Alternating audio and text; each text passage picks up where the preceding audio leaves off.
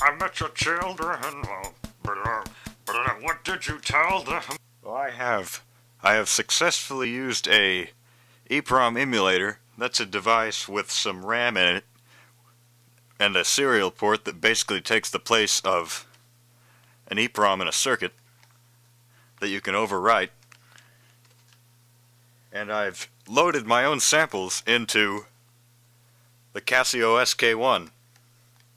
There have been a lot of people destroying these things by shorting bus traces together to make ridiculous sounds, and I think this is actually quite a useful modification. Here is where the regular ROM goes, and I've got the header for this device plugged in there, and it's loaded up with my own ROM file with some samples that I put together.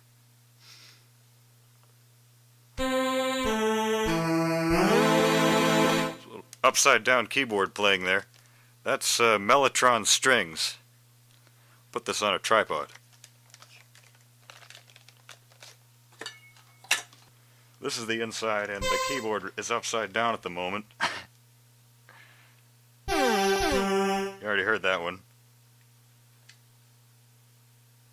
This, I believe, is the bad saxophone sample.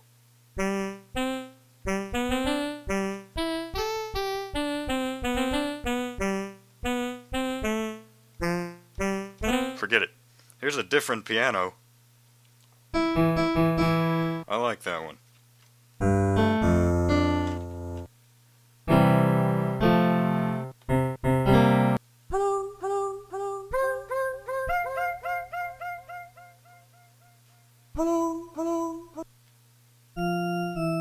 What I also found out was that the single cycle waveforms, as in the organs, are not generated programmatically, as I thought, but they're actually stored as several cycles before the big samples in the ROM. So it should be possible to replace those with square waves or something.